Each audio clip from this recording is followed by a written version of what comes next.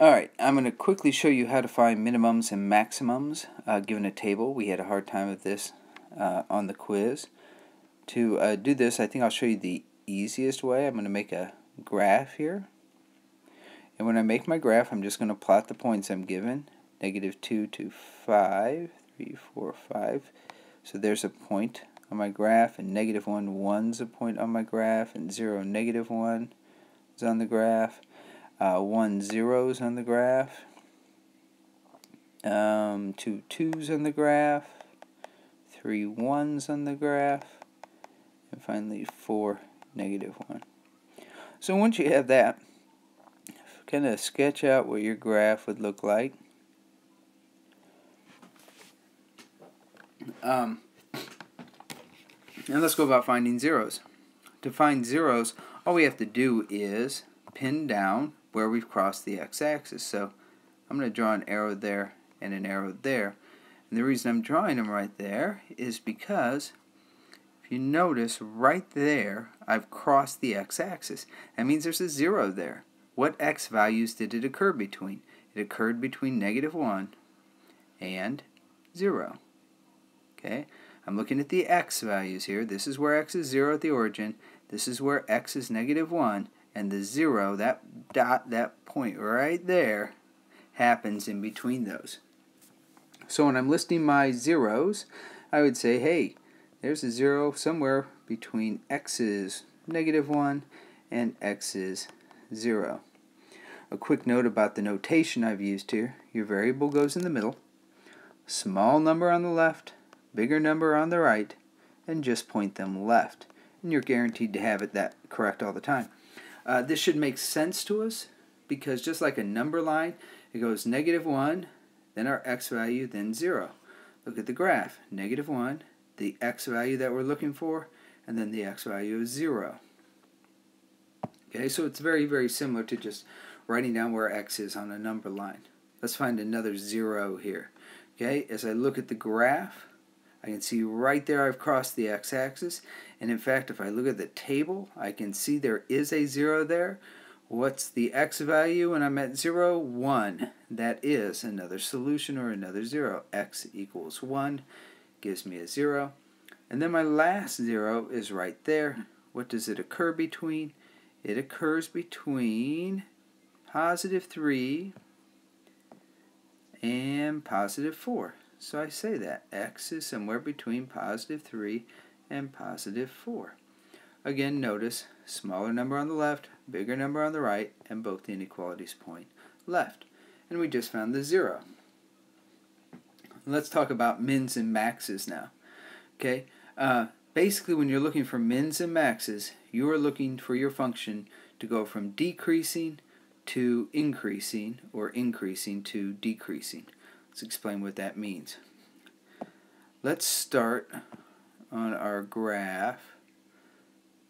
Let's see if we can pull up some sort of light color here for us. That's good. We just got to somehow make it bigger. Not sure how to do that. We'll make do here. Look at which way this graph is going. This graph, at the very beginning, it heads down, down, down, down. It hits this point, and then it heads up. This over here on the left-hand side, the graph as x's move along to the right, the graph is going downward, downward, and then turns around and goes up. That means you had to have a minimum. You had to go from somewhere to from a lowest point or a low point to a higher point. You had to turn around. And so when we describe that minimum, we just say, well, that minimum happened somewhere between those 2 points, where I was decreasing to where I was increasing. And so we're going to say that we've got a minimum where x was greater than or equal to 0, less than 1. Now the minimum could have occurred right here where x was 0, so we should probably include that. In fact, we should include that to be technically correct. Okay. Next, let's do a maximum. To do a maximum, let's look at our function now. We were at increasing increasing. All of a sudden our function turned around. That means we had to have a maximum somewhere. So as it went from increasing to decreasing, there was a maximum. It could have occurred right at 2. It could have gone a little bit higher and then turned around.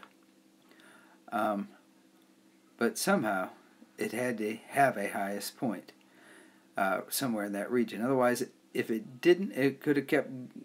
It couldn't have gone. If it turned around and went lower, it had to be a maximum by definition. Okay, so our maximum, where did that occur at? And in this case, it looks like it occurred between 2 and 3. And so we say that x is between 2, smaller number on the left, and 3, and we'll include that 2 just in case that is the maximum. We know 3 isn't the maximum because 3 was lower than where the function was when x was 2. Okay, so that's how we do it by looking at the graph. I think that works pretty effectively. Quickly though, I will show you how to do this just from the table, which I think the table in some cases is even easier. So I'm going to get rid of these notes that I have. Now I'm going to do it just by looking at the table. For the table, when I'm finding zeros, I look for a change in sign. Here I went from 5, which is positive, to 1, which is positive, to negative 1, which is 0. Right there, I went from a positive y value. So think about the graph. I'm up here, I'm on a positive y value, and I went to a negative y value. That means my graph had to cross 0, or the x-axis. So right in there's a 0. Where'd that 0 occur? Between x is negative 1 and 0. So I go x, small number on the left, bigger number on the right. There's one of my zeros. Right here I kind of have a sign change. I went from negative 1 to 0, which is neutral. But that's exactly the point I'm looking for. That's a solution. That's exactly where the function equals 0. Again, I'm looking for a sign change as I continue on. 0 to 2, that's neutral to positive. 2 to 1 is positive to positive. 1 to negative 1, sign change. That means there's a 0 in there. What are the x values? 3 on the left and 4 on the right. So I just grab those two x values, and there's a 0 in there. So that's finding zeros from your graph, or from your table. Pretty simple. Let's find mins and maxes. For mins and maxes, what you're looking for is a change from decrease to increase or increase to decrease. So to determine that, we look at the numbers. There's 5. I went down to 1. I went down further to negative 1. I went up to positive 1. Right there, I changed. I was decreasing down to negative 1, and all of a sudden I increased to a positive 0. So between 0 and 1, I had myself a minimum. Again, the function was going down to negative 1, and then it went up. It means I had to have a lowest point.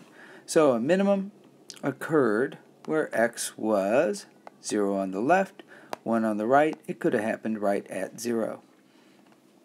Okay, now we continue on. Now remember, our last thing was the function had started to increase. So it went from 0 to 2. That's another increase. It went from 2 to 1. 2 to 1's a decrease. It just turned around again. The function was increasing. It went from negative 1 to 0 to 2, and then it went back down to 1. So there had to be a maximum right in that region. So I say, hey, what's the low point of that maximum? The lowest x value, 2. The highest, 3.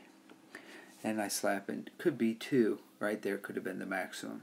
And you can kind of see that 2 could possibly be the maximum if you look at the table. Here I'm at 0. Here I'm at 2. Here I'm at 1. So there's a hump. It went all the way up to 2. Could have gone a little bit higher than 2. I don't know. I don't know what happened between 2 and 3.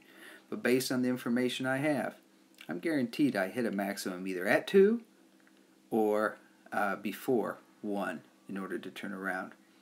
And that's how you find minimums. Hope that helps you with analyzing tables to find zeros, maxes, and mins.